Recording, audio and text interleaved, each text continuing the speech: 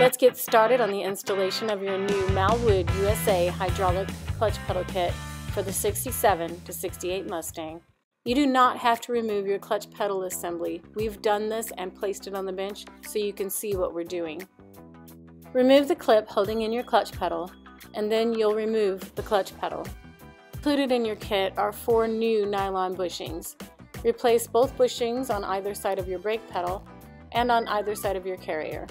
Remove the bolt from one side of your new Malwood shaft and slide it through your pedal carrier from the passenger side toward the driver's side.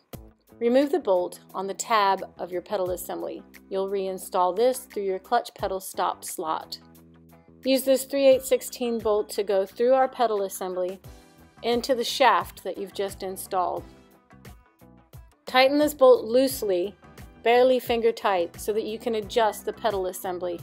Now reinstall your bolt through your clutch pedal stop slot from the bottom up through the slot for your pedal stop and into the Malwood bracket.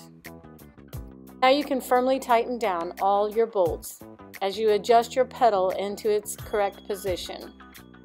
As you tighten both bolts, maneuver your pedal assembly so that it's flush against your original bracket. Installing your billet aluminum Malwood reservoir is easy. Just make sure you locate it in a position that's above this master cylinder.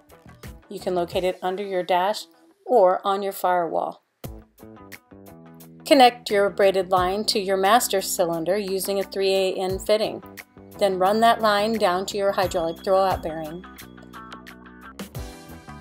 The installation of your new Malwood Underdash Hydraulic clutch pedal kit is now complete.